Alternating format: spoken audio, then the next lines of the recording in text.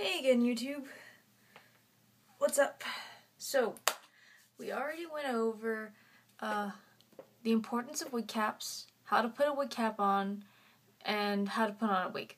So, I asked around on my Facebook page, and somebody mentioned that I should probably also go over how to store wigs. And, so that's what I'm gonna do.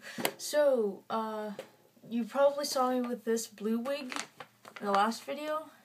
What I do is, this actually came with another wig, which I'll show you. But what I did was, what I do with this short one is, when I have it open, I fold it in half. So this is when it's open. And then I fold it in half, trying to make sure it's like symmetrical. Now, when you have the bangs styled, you don't want to put it in a bag, but given the fact that this has already styled and is already cut and is already colored, this is okay. And the packaging has to be a little bigger than the wig, so what I do is I grab it from the end up here, the top, and just push it in using my hand, then grab it from the outside and pull my hand out. Then what I do after that is just try to curve the rest of the wig and push it downward. And just snap it. And you got a wig. A little wig container thingamajig. Now, for longer wigs, if you get them online, they'll come in like this long packaging, and then it'll be folded up. Now, what you want to do is you want to take it out, unfold it, and actually comb it out in case the folding's too rough and it actually made the wig bend. I already had this one cut and sort of styled. One of my friends helped me cut it. Anyway, since the longer wig, what she told me to do is put a ponytail on it. This is my Rainbow Dash wig. I also cosplay Rainbow Dash for Geek Fest. You can still see the clips are in there. I had to clip the sides because the bangs were too long. So what she told me was to put it on a ponytail.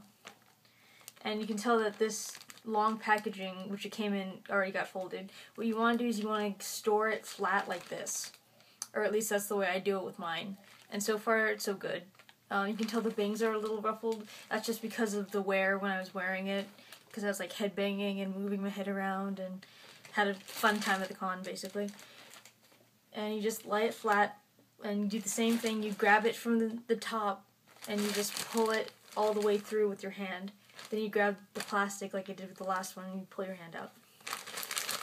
Now, for this one, remember that box packaging I had with the blue wig? Well, it actually was used to store this 40-inch long behemoth of a wig, which I'm going to cut and style from my original OC. And you can tell that it's braided.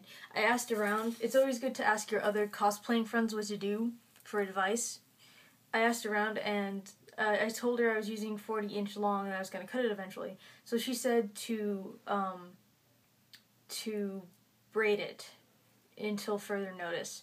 I don't know how to braid, so I actually had to ask my mom how to braid. We had kind of a moment because she doesn't really like cosplay, but she still showed me how to braid.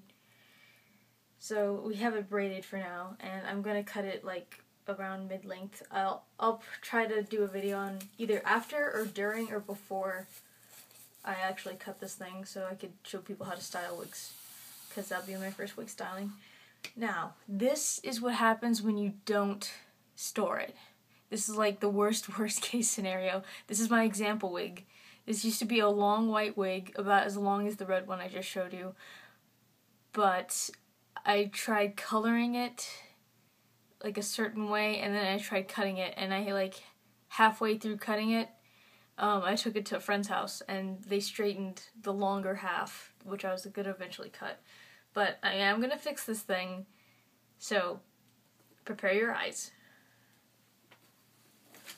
This is what happens when you don't store a wig properly. It doesn't look that bad. Okay, now it looks bad. you could tell where she straightened it, but you could also tell where we didn't straighten it and where it has to be combed. Originally it was like white, but then we dyed it for a panty stocking cosplay. I was knee socks. My other friend was Scanty, the Demon Sisters. Anyway, you can tell how bad it is, and usually the wig itself will get knotted and messed up, especially if you store it in a cramped place. So if you don't store it in like a plastic unit or a head, I didn't go over heads, did I? No.